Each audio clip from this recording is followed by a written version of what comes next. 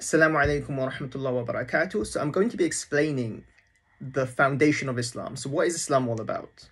So the foundation of Islam is this one sentence, that La ilaha illallah Muhammadur Rasulullah, that there is no God except Allah, or there is no deity apart from the one true deity, and that Muhammad is the servant and messenger of Allah, or is the messenger of Allah. So Islam comes down to believing in these two things, to believe in the one true God, and number two, to believe that Muhammad is the messenger of Allah. So once a person believes in these two things, then they have become a Muslim. Okay, so now the word Islam. So second thing. So now the word Islam, what does Islam literally mean? So Islam literally means submission. It means to submit to the one true God and his commandments and his obligations and so on and so on.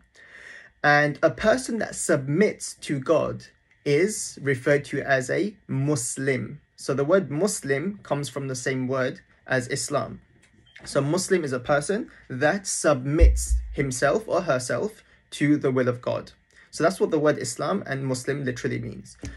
Okay, so now the next thing we need to understand about Islam, Islam is not a new religion. So we believe that all the prophets in the past were Muslims. So as a Muslim, we believe in Adam, the Prophet Adam, we believe in the Prophet Noah, Jacob, Isaac, Job, all of these prophets. So generally as Muslims, we believe in the biblical prophets like Abraham, Moses, Jesus, and so on. And the difference is that we believe the final messenger to be the Prophet Muhammad. So we believe he was a continuation of the previous prophets.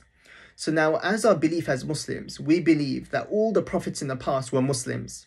Why were they Muslims? Because the word Muslim literally means to submit to God. So all of the prophets in the past, they submitted to the one true God. So Islam is not a new religion, but it's the continuation of the same religion that was given to the Prophet Adam, to the Prophet Noah, to the Prophet Jacob, Isaac, Zechariah, and so on and so on. Moses, Jesus, and the Prophet Muhammad, peace be upon him. So Islam, number one, we need to understand, is not a new religion, but it's the continuation of the religion that started from Adam alayhi salam. But then the question arises, okay, but the Muslims, they do things differently to the Christians or to the Jews or, to what's in the previous scriptures.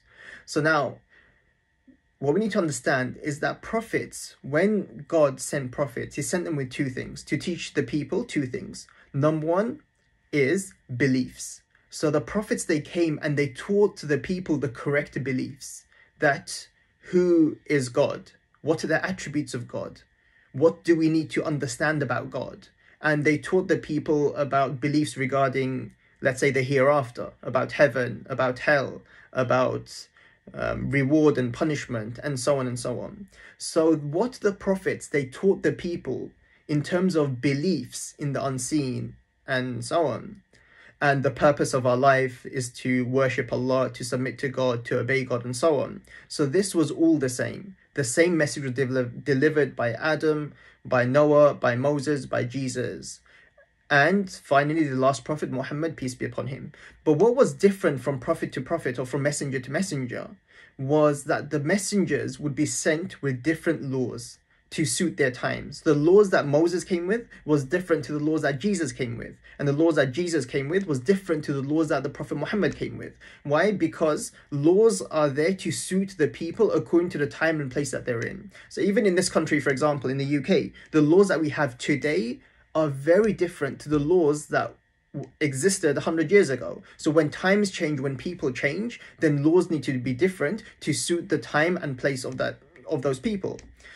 So likewise, we believe that different messengers came with different laws. So this is what makes a person think that Islam is a completely new religion and it's got nothing to do with the religions of the past. But no. So we believe that Muhammad, may peace be upon him, was given a new set of laws for the people of his time. And since he's the final messenger, these laws were structured in a way that it's suitable for every single person, man and woman, child and adult, for until this world ends, basically. So this is what we believe about Islam and the Prophet Muhammad sallallahu alaihi wasallam. So number one, Islam means submission. A Muslim is a person who submits to God, and Islam is not a new religion, but it's a continuation of the religion from Adam alayhi salam until the final messenger, the Prophet Muhammad sallallahu alaihi wasallam. Jazakumullah khairan.